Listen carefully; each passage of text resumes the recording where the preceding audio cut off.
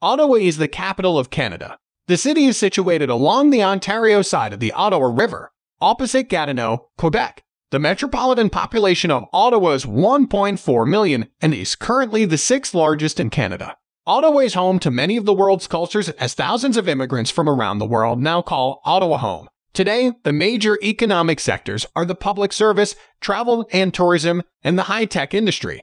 About 11 million tourists visit Ottawa each year, contributing more than $2.2 billion to the local economy. Ottawa has proudly remained a green city and is situated at the confluence of three rivers: Ottawa, Rideau, and Gatineau, as well as the Rideau Canal. Many residents make regular use of Ottawa's parks and green spaces, bikeways, and cross-country ski trails. Many national attractions are located in Ottawa: Parliament Hill, the National Library and Archives, the National Gallery, as well as the Museums of Civilization, Contemporary Photography, Nature, War and Science, and Technology. The city is four-season climate and can be relatively humid, which means that it can feel surprisingly hot in the summer and extreme cold in the winter. The city receives a lot of snow in the winters, more than Toronto, but somewhat less than Montreal. Spring mid-April to the end of May, and autumn September and October are short but quite comfortable. Decide on the best time to visit Ottawa, and then make the most of your trip with our video of tourist attractions and things to do in Ottawa. Before we get started, make sure you have subscribed our YouTube channel and click the bell icon so you don't miss our new upcoming videos. Number 1. Parliament Hill. The Parliament buildings, in all their splendor of Victorian Gothic sandstone, are quite an imposing sight on the 50-meter-high Parliament Hill looking out over the Ottawa River. The Parliamentary Library, at the back of the building opposite the entrance, is a wonderfully furnished octagon that was untouched in the 1916 fire. You can explore the sprawling historic center block on a guided tour, and the public can also attend a question period when the government is in session. The attractive grassed area in front of the Parliament buildings is patrolled in summer by members of the Canadian Mounted Police, looking very dashing in their Mountie uniforms of scarlet jackets, Stetsons, riding breeches, and knee boots. On summer mornings, the changing of the guard always attracts visitors with its regimental band and pipers. The ceremony begins at 9:50 a.m., but you should be there at least 15 minutes before that for a good view. The changing of the guard and tours of Parliament are among the most popular free things to do in Ottawa. Number 2. National War Memorial. The National War Memorial, titled The Response, is a tall, granite memorial arch with decorated bronze sculptures in Ottawa. Designed by Vernon March and first dedicated by King George VI in 1939. Originally built to commemorate the Canadians who died in the First World War, it was in 1982 rededicated to also include those killed in the Second World War and Korean War, and again in 2014 to add the dead from the Second Boer War and war in Afghanistan, as well as all Canadians killed in all conflicts past and future.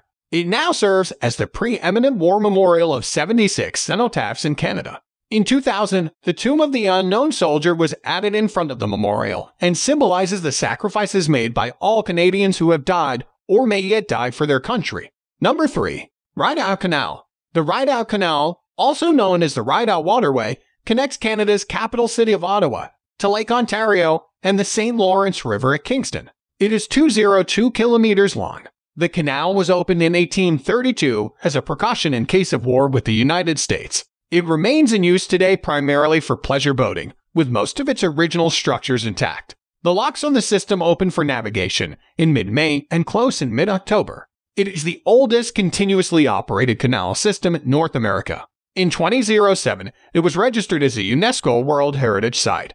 As soon as it freezes over, though, the canal becomes a recreational area for festivals and skating, one of the favorite things to do in Ottawa in the winter. Parks Canada operates the Rideau Canal. Number 4.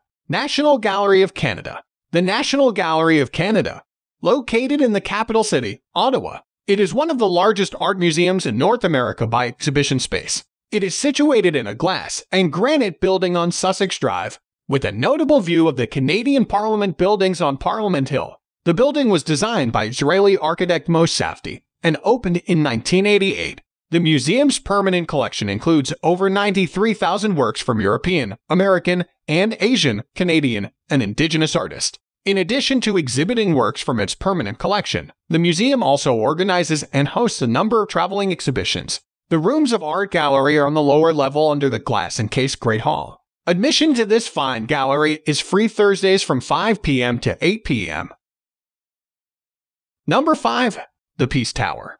The panoramic view from the observation deck at the top of the Peace Tower, the highest point in Ottawa, encompasses Parliament Hill, the entire city, the river, Gatineau, and the hills to the north. The Peace Tower, also known as the Tower of Victory and Peace, is a focal bell and clock tower sitting on the central axis of the center block of the Canadian Parliament buildings in Ottawa, Ontario. The present incarnation replaced the 55-meter Victoria Tower after the latter burned down in 1916. Along with most of the center block, only the Library of Parliament survived. On your way up in the elevator, you will get a look at the tower's bells, and there is a memorial room to Canadians who died in World War I.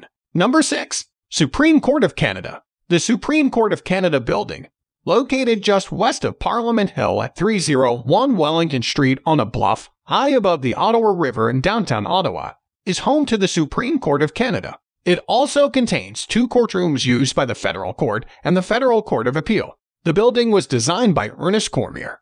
The building is known for its Art Deco decorative details, including 2 candelabrum-style fluted metal lamp standards that flank the entrance, and the marble walls and floors of the grand interior lobby contrasting with the shade-esque roof. Construction began in 1939, with the cornerstone laid by Queen Elizabeth, consort to King George VI, and later known as the Queen Mother. The court began hearing cases in the new building by January 1946. Number 7. Notre Dame Cathedral Basilica. The Notre Dame Cathedral Basilica is a Roman Catholic minor basilica in Ottawa, located on 385 Sussex Drive in the Lower Town neighborhood. It was designated a National Historic Site of Canada in 1990.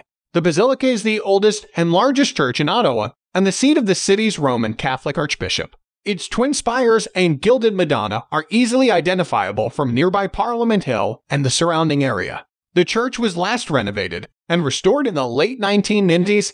Services are held in both French and English.